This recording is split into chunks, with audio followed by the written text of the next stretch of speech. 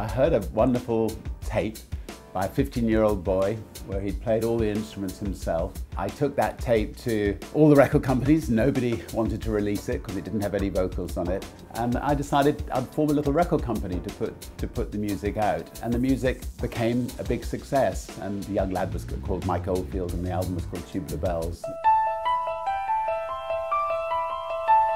And that really kick-started what became the biggest independent record company in the world. We signed Janet Jackson, the Rolling Stones, the Sex Pistols, Genesis, anyway, lots of great bands, Peter Gabriel. And that got Virgin rolling big time.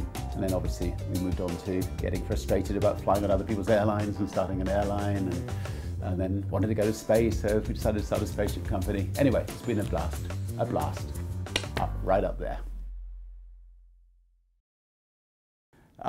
Well, I was actually kite surfing, and there was this rather delightful young South African girl.